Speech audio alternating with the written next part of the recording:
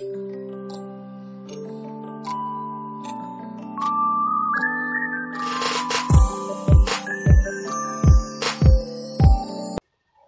Friends, welcome back to my channel healthy kitchen. ఈరోజు ఈ వీడియోలో మీతో షేర్ చేసుకుంటున్నాను how plastic is affecting our day to day life. మెయిన్గా ప్లాస్టిక్ వచ్చేసి మనకి డే టు డే వేటిలో ఉంటుందంటే మనం డైలీ యూజ్ చేసే వాటర్ బాటిల్స్లోని, ఫుడ్ క్యాన్స్లో యూజ్ చేసే కెమికల్ మెయిన్ కెమికల్ వచ్చేసి బీపీఏ అండి. సో బీపీఏ అంటే ఏంటో మీతో చెప్తాను. మెయిన్గా ప్లాస్టిక్ అనేది మన డే టు డే లైఫ్లోని చాలా వాటిలో మనం యూజ్ చేస్తున్నాము. చిన్నపిల్లలు పాలు తాగే సీసా దగ్గర నుంచి అన్ని ప్లాస్టిక్ తోటే మనం తినే తిండి, మైక్రో హీట్ చేసే ఓవెన్స్, వాటర్ బాటిల్స్, ఇంకా స్టోర్ చేసే కంటైనర్స్, పప్పులు అవన్నీ కూడా మనం ప్లాస్టిక్లోనే యూజ్ చేస్తున్నాం. మనం ఓన్లీ ప్లాస్టిక్ కవర్స్ ఒకటి అవాయిడ్ చేస్తే సరిపోదు. సో ఇవన్నీ కూడా మనకి చాలా వాటిల్లోని కెమికల్స్ ఉంటున్నాయి.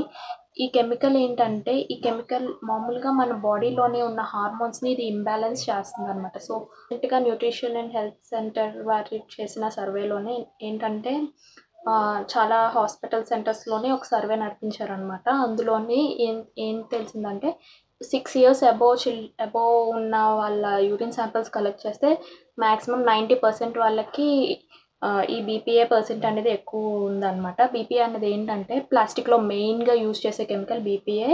ఇదే ప్రతి ఒక్కళ్ళ ఎండోక్రిన్ సిస్టమ్ డిస్రప్టర్ కెమికల్స్లో ఇది ఒకటి అనమాట. బీపీఏ మెయిన్గా బీపీఏ అనేది ఈస్ట్రోజన్ కెమికల్ ఉంటుంది ఇందులోని. ఇదేంటంటే నార్మల్ అందరిలోని ఈస్ట్రోజన్ అనే ఒక హార్మోన్ ఉంటుంది. ఆ ఈస్ట్రోజన్ హార్మోన్ని ఈస్ట్రోజన్ అనే హార్మోన్ ఇమిటేట్ చేస్తుంది అనమాట. ఈస్ట్రోజన్ అనే కెమికల్ ఈ ఈస్ట్రోజన్ లాగా యాక్ట్ చేసి మన బాడీలోనే ఉన్న టిష్యూస్ని యాక్టివేట్ లేదా బ్లాక్ చేస్తుంది. ఓవరీస్లోని, బ్రెయిన్లోని, యూటరస్లోని ఇలా అన్నిటిలోనే ఉన్న ఈస్ట్రోజన్ టిష్యూస్ ని బ్లాక్ చేస్తుంది.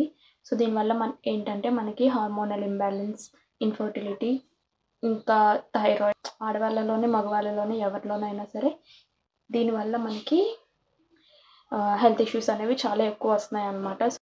సో ఏముంది, ప్లాస్టిక్కే కదా యూజ్ చేస్తే అంత పెద్ద హెల్త్ ఇష్యూస్ ఎందుకు వచ్చేస్తాయి అని అనుకుంటే ఇవి ఫస్టే వచ్చేవండి.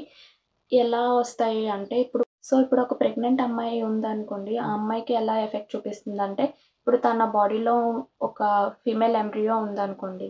సో ఫీమేల్ అమ్మాయి పుట్టిన కడుపులో ఉన్నప్పటి నుంచే తనకి ఎగ్స్ అన్నీ ఉంటాయి కదా. సో ఏంటంటే ఆ ప్రెగ్నెంట్ అమ్మాయి ఎక్స్పోజ్ అవుతే తన బాడీలో ఉన్న ఫీమేల్ ఎంబ్రియోలో ఉన్న ఎగ్స్ కూడా దీనికి ఎఫెక్ట్ అయ్యి సో తనకి కూడా ఈ ప్లాస్టిక్ ఎక్స్పోజర్లో ఉన్న బీపీఏ మెయిన్గా చిల్డ్రన్కి, ఉమెన్కి, ప్రెగ్నెంట్ వాళ్ళకి ఎక్కువగా చాలా ఫాస్ట్గా ఎఫెక్ట్ అయిపోద్ది అనమాట. సో అందుకే ఈ మధ్యకాలంలోనే ఎక్కువ హెల్త్ ఇష్యూస్ అనేవి రైజ్ అవుతున్నాయి అనమాట. మన పాస్ట్ జనరేషన్స్, మన అమ్మమ్మలు, తాతయ్యలు వాళ్ళ జనరేషన్స్లో అయితే ఇవి చాలా తక్కువ ఉన్నాయి హెల్త్ ఇష్యూస్ అనేవి. మన జనరేషన్కి వచ్చేసరికి చాలా ఎక్కువ. ఎందుకు అయినాయి అంటే అప్పటి నుంచి అలా స్లోగా నెక్స్ట్ జనరేషన్స్ ఎఫెక్ట్ అవుతూ వస్తున్నాయి అనమాట. సో ఇంకా మన ఫ్యూచర్ మనం ఇప్పుడైనా కొంచెం ప్లాస్టిక్ వాడడం అది స్టాప్ చేస్తే మన ఫ్యూచర్ జనరేషన్స్ని కొంచెమైనా సేవ్ చేస్తాం మనము. ఈ బీపీఏ, ఈస్ట్రోజన్స్, ఈ కెమికల్స్ ఒక్క ప్లాస్టిక్లోనే కాదు, ఇంకా వేరే కెమికల్స్లోనే కూడా ఉంటాయి. సపోజ్ ఇప్పుడు మనం వాడే బ్యూటీ ప్రోడక్ట్స్లోనే పారాబెన్స్ ఇవన్నీ ఉంటాయి కదా. సో వీటి వల్ల కూడా మనకి హార్మోన్స్ ఎఫెక్ట్ అవుతాయి అన్నమాట. కెమికల్స్లోనే ఓన్లీ ప్లాస్టిక్లోనే కాదు, ప్లాస్టిక్లో ఇంకా వేరే కెమికల్స్ మనం డైలీ ఫర్నిచర్ పాలిషింగ్, పెస్టిసైడ్స్, ఇంకా వాడే స్కిన్ కేర్ ప్రోడక్ట్స్ ఇవన్నిటిలోని కూడా ఇలా ఉండే కెమికల్స్ మన హార్మోన్స్ని డిస్టర్బ్ చేస్తున్నాయి అన్నమాట. సో మనమైతే ఇంకా డైలీ వాటికి అలవాటు పడిపోయాము. సో మ్యాక్సిమం ఎలా అవాయిడ్ చేయాలో కొంచెం కేర్ తీసుకుంటే మనం కొంచెమైనా అవాయిడ్ చేయగలము ప్లాస్టిక్ని. సో డైలీ మనం మైక్రోవేవ్ హీట్లోనే చేయడం మానేయాలి. ఇంకా ప్లాస్టిక్ బాటిల్స్ బదులు స్టీల్ లేదా కాపర్ యూజ్ చేయాలి. ఇంకా మనం బజార్కి అది వెళ్ళినప్పుడు వాళ్ళని కవర్స్ అడిగి డిమాండ్ చేయకుండా మనం బయోడిగ్రేడబుల్ కవర్స్ మనమే పర్చేస్ చేసుకొని వాటినే రెగ్యులర్గా యూజ్ చేస్తూ ఉంటే మనం కొంచెమైనా ప్లాస్టిక్ని అవాయిడ్ చేయగలుగుతాము. ఇంకా స్కిన్ అండ్ హెయిర్‌కి కూడా మనం సోప్‌కి బదులు సున్నిపిండి, టర్మరిక్ ఇవన్నీ యూజ్ చేయొచ్చు. ఇంకా హెయిర్‌కి కూడా చీకకాయ, కుంకుడుకాయలు ఇలాంటివి యూజ్ చేస్తే మనం కొంచెమైనా కెమికల్ ఫ్రీ లేదా ఇంకా ఆర్గానిక్ షాంపూస్ అవి వస్తున్నాయి కదా! సో, అలాంటివి యూజ్ చేస్తే మనకి మన బాడీ హెయిర్ ఊడిపోతుంది అని కాదు. మన బాడీకి ఆ కెమికల్ ఎక్స్‌పోజ్ చేయకుండా ఉంటే మనకి కొంచెం హెల్త్ ఇష్యూస్ అనేవి రాకుండా ఉంటాయన్నమాట. సో, అందుకే ఇలా కెమికల్ ఫ్రీవి యూజ్ చేయడం.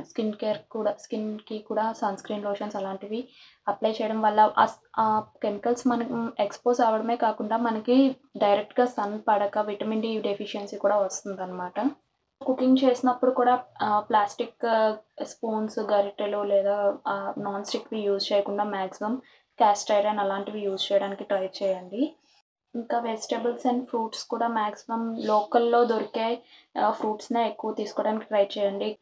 ఎక్స్‌పోర్ట్ చేసినవైతే దాన్ని ఫ్రెష్‌గా ఉంచడానికి మాక్సిమం కెమికల్స్ యూజ్ చేస్తారనమాట. సో, లోకల్‌లో దొరికే వాటికైతే ఆ కెమికల్స్ యూజ్ చేయాల్సిన అవసరం లేదు. ఇవి ఆల్రెడీ ఫ్రెష్‌గా ఉంటాయి కాబట్టి. సో, మాక్సిమం లోకల్‌లో దొరికే ఫ్రూట్సే ఆహ్, తీసుకోవడానికి ట్రై చేయండి. ఆర్గానిక్ ఫ్రూట్స్, ఆర్గానిక్ వెజిటబుల్స్ తీసుకోవడానికి ట్రై చేయండి. సో, ఈ వీడియో వచ్చి నేను కొంచెం అయినా ఈ ప్లాస్టిక్ యూసేజ్ వల్ల ఏంటేంటి ఎఫెక్ట్స్ అవుతున్నాయో అన్నీ తెలియడం కోసం, అవేర్‌నెస్ క్రియేట్ చేయడం కోసం చేస్తున్నాను. దీనివల్ల కొంచెం మందికి హెల్ప్ అయినా సరే I will be more happy అనమాట. So, thank you for watching my video. నా వీడియో కనుక మీకు నచ్చినట్లయితే please like, share and subscribe to my YouTube channel healthy kitchen.